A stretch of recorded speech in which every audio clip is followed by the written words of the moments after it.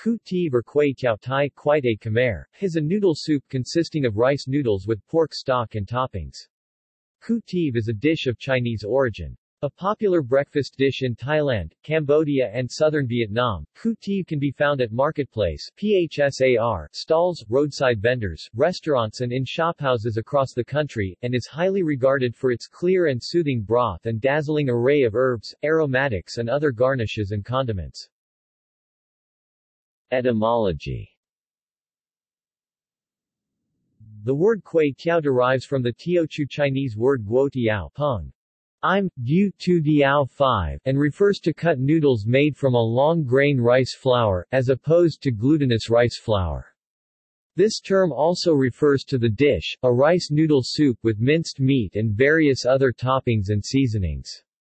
The term has cognates in Southeast Asia with hu tiu in Vietnamese, quay tiao in Malaysia and Singapore, and quay tiao in Thai being analogues. In Khmer, khu teav is properly pronounced IPA, KUJTI, but is often elided to IPA, KTI, romanized as K.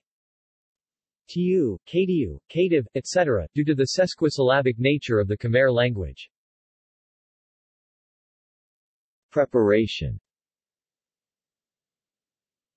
Khu teav is prepared with partially dry thin squarish rice noodles cooked by quickly immersing the noodles in boiling water. The noodles are then strained, placed into a bowl, and moistened with nutty, caramelized garlic oil. After dressing with a sticky brown liquid made of oyster sauce, soy sauce and a pinch of sugar, the bowl is then filled with a clear broth made from pork bones, dried squid, and sugar, and seasoned with a bit of fish sauce. Then the meat toppings are added, which may include an assembly of different types of meat, such as pork loaf, minced pork, pork belly, duck, seafood or offal. Availability is the main factor in what toppings are used in khu teav. Some versions can be quite humble and basic, using only some ground pork and perhaps some dried shrimp for protein, while others can be more time-consuming and extravagant.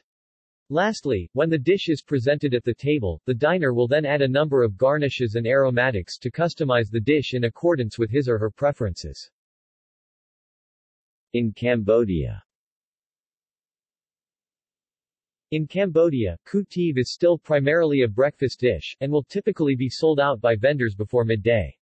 As the pork broth is intended to be subtle rather than spicy, a plethora of optional herbs and other aromatics is always presented, allowing the diner to adjust the textures and flavors of the dish to his or her liking. In fact, in Cambodia it is precisely the use of garnishes and condiments that defines the main flavor profile of the dish. Garlic, limes and pepper are a common flavor trio in Cambodian cuisine, rather than the broth. The dish is served with garnishes that can include lettuce leaves, bean sprouts, fresh herbs, such as spring onions, scallions, sawtooth coriander and holy basil, crushed black kampot pepper, lime juice, and caramelized garlic oil. Many types of chili, fresh, dried, pickled, and chili sauce are also normally present at the table, to either add into the broth or to be used as a dipping sauce for the meat toppings, as well as soy sauce, fish sauce and sugar.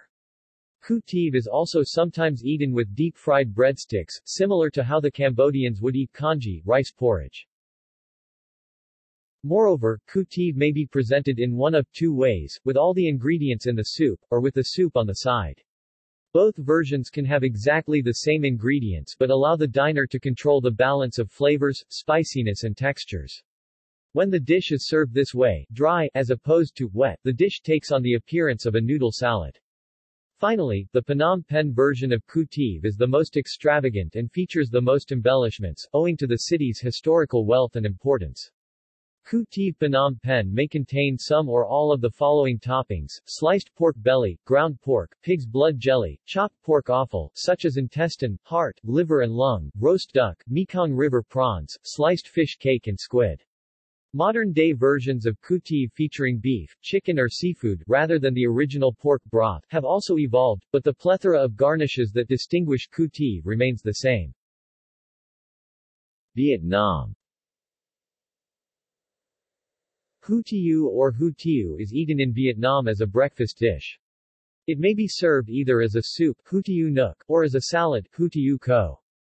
Hu tiu became popular in the 1960s in southern Vietnam, especially in Saigon. Popular varieties of hu tiu include